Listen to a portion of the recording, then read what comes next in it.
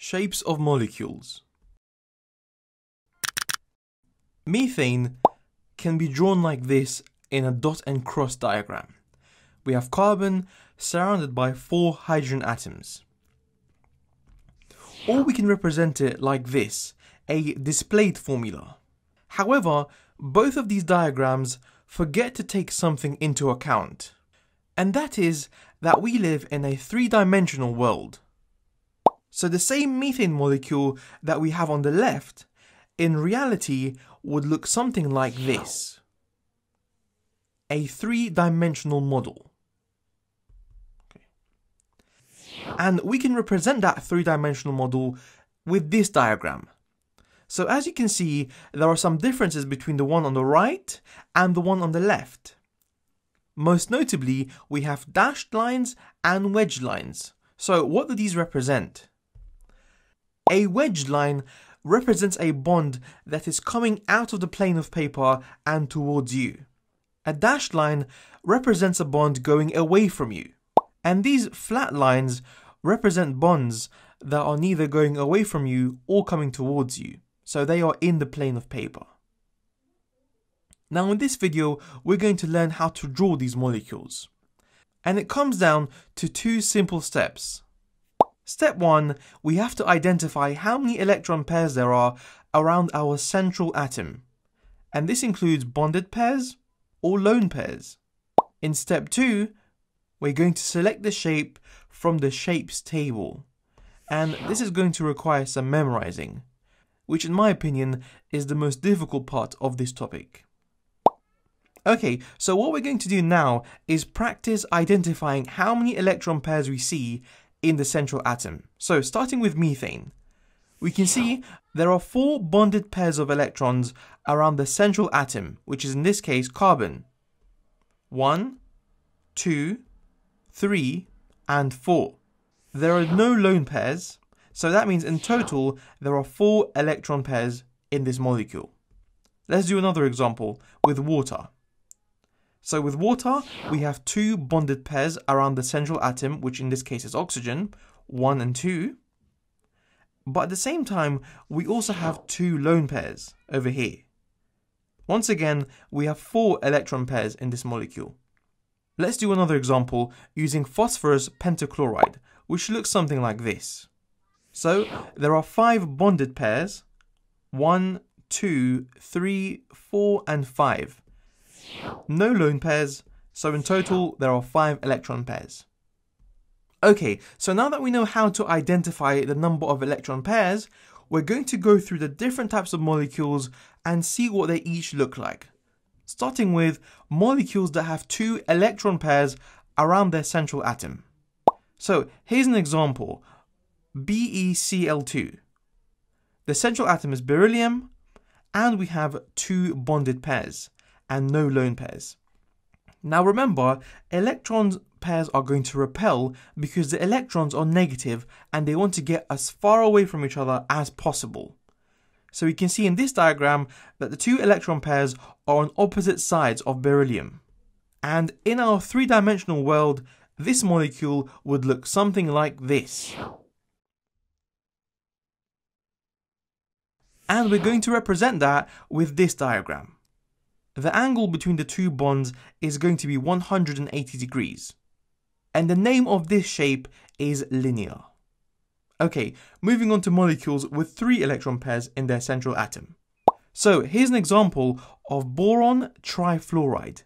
Now notice I haven't filled out all the electrons surrounding the fluorine atoms. I've done this on purpose, but in reality you're going to have to draw all the electrons. And this molecule would look something like this.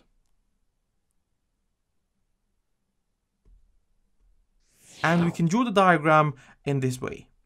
So the angle between the bonded pairs of electrons is going to be 120 degrees.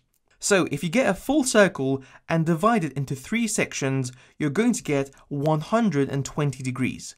And that is the bond angle in this molecule. And the name is trigonal planar. Okay, moving on to 4 electron pairs. So once again, we're going to use the example of methane. We can see that there are 4 bonded pairs of electrons. and methane looks something like this.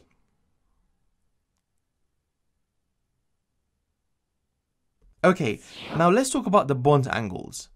So in this molecule, the angle between the bonds is going to be 109.5 degrees. Yes, you're going to have to memorize that. And by the way, it doesn't matter if you show it from here, or if you show it from here, or anywhere. Every single angle is 109.5 degrees. And the name for this molecule is tetrahedral. Now, we're not really finished with the 4 electron pair section, because we could also have a molecule that has 3 bonded pairs of electrons and 1 lone pair. This would still fall under the family of 4 electron pairs. However, the shape will be slightly different. So, an example is ammonia. We can see that there are 3 bonded pairs and 1 lone pair. And ammonia looks like this.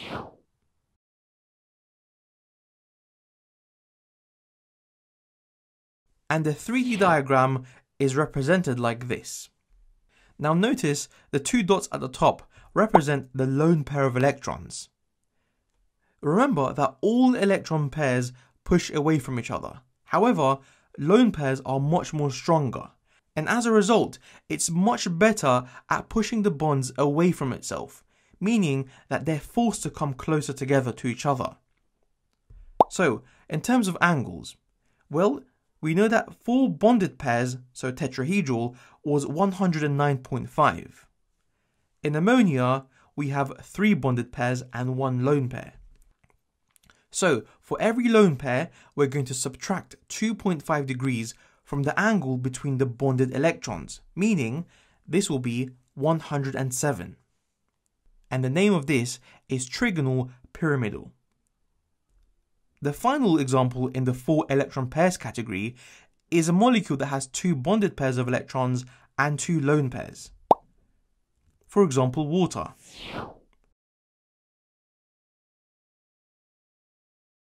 We're going to represent water like this. So once again, if we compare that to methane, which has 4 bonded pairs, and remembering that for every lone pair, we're going to subtract 2.5 degrees.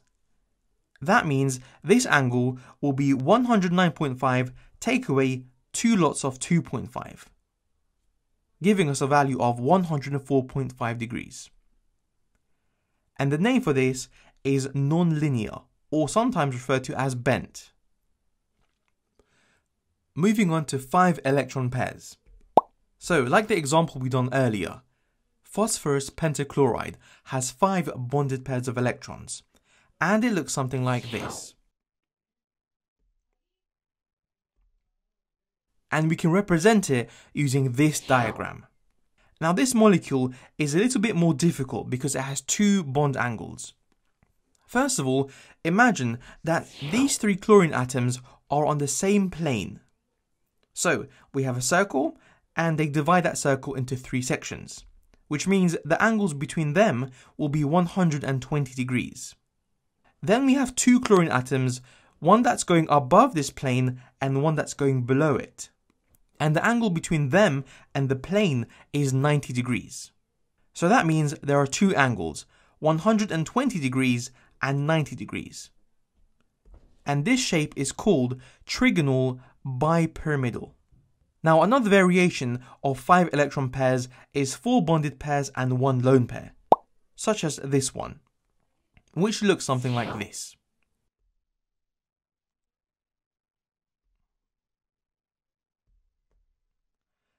And we can represent that using this diagram. Now this looks similar to the previous one, except that one of the bonds has been swapped by a lone pair. Now remember, the lone pair is going to push everything closer together. So these 2 fluorine atoms, which would have been 120, are now 102. Now you might think, how come it's not 2.5 degrees closer? That's because the 2.5 degree angle principle only applies to the family of 4. So for this one, you're just going to have to memorize it. And also, we have 86.5 between these 2. So this molecule with its 2 different bonds is called Seesaw. That's right, you heard me, Seesaw. Okay, next example.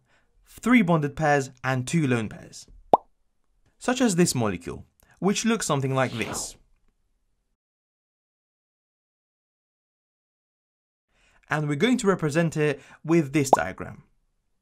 So, the angle between them is 87.5, and this is called T-shape. And the last example for the family of 5 is 2 bonded pairs and 3 lone pairs, such as this. And this molecule is going to look like this. So, let's think about angles here.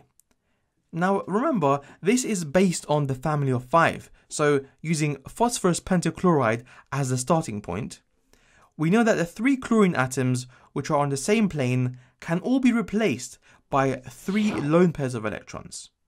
So if we put the 3 lone pairs of electrons like that, that means the only angle going to be left is 180 degrees. So this molecule is also called linear. Okay, moving on to the family of 6 electron pairs, such as sulfur hexafluoride. Notice that there are 12 electrons around the central atom here. We're used to seeing a maximum of 8. However, this is an exception, and this rule is called the expansion of the octet. And sulfur hexafluoride is a very common example, so make sure you memorize it. So, what does it look like? Sulfur hexafluoride looks something like this. Now in this molecule, we can see that the angle is going to be 90 degrees. And it's everywhere. It doesn't matter which angle you look from, it's always going to be 90. And this shape is called octahedral. Okay, 5 bonded pairs and 1 lone pair. This molecule is going to look like this.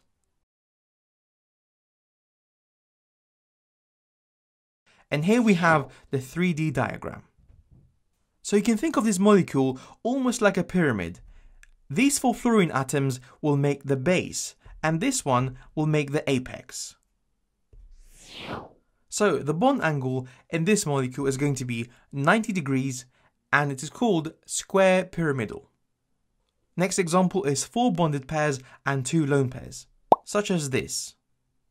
Now this one's a little bit strange. So let's see what it looks like. So we can see that 2 bonds are coming towards us and 2 are going away from us. And once again, the angle is going to be 90 degrees. And it's called square planar.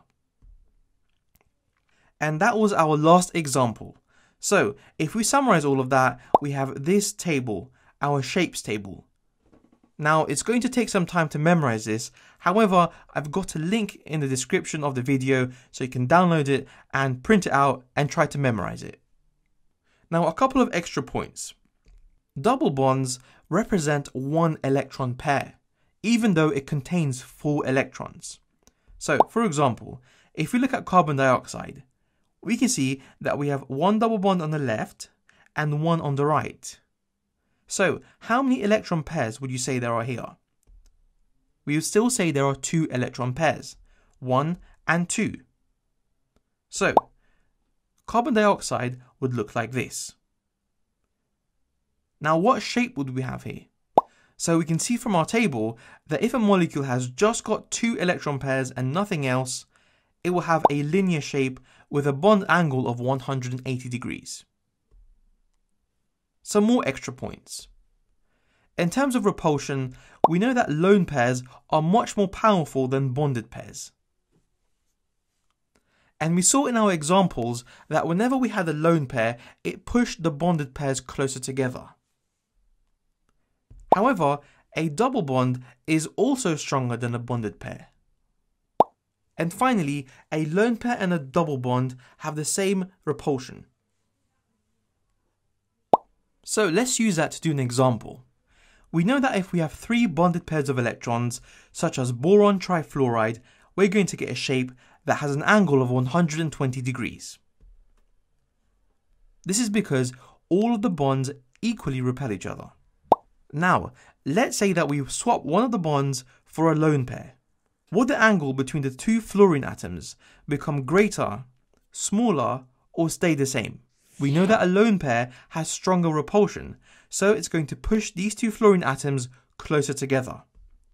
And therefore the angle will be less than 120. However, what about this? We have one lone pair and two bonded pairs. So, would the angle between the two oxygen atoms be 120, greater than 120, or less than 120? Since we said that bonded pairs and lone pairs have the same power in terms of repulsion, we can say that they all repel equally, and therefore it's going to be the same as the first example, 120 degrees. To finish off, we're going to do some examples of charged compounds. Let's start with this one. So first of all, we're going to draw our central atom, which is going to be carbon. Carbon has 4 electrons. However, this compound has a positive charge. That means we're going to have to remove 1 electron. Then we have 3 hydrogen atoms, and we can join them together like this.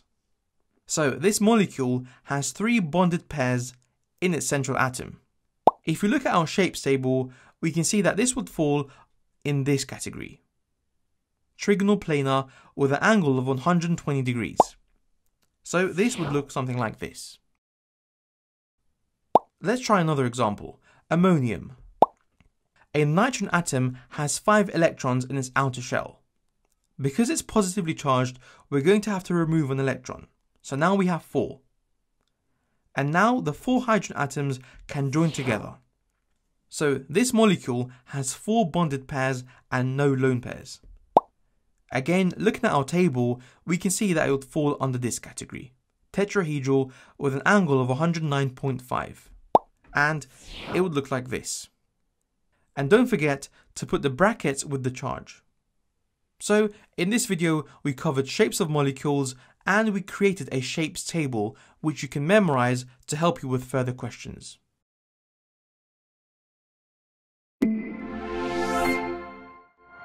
Hey guys, if that video helped you, support our channel by liking, subscribing and sharing it with your friends.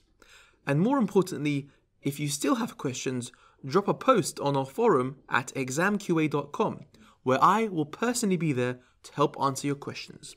Mohammed signing out.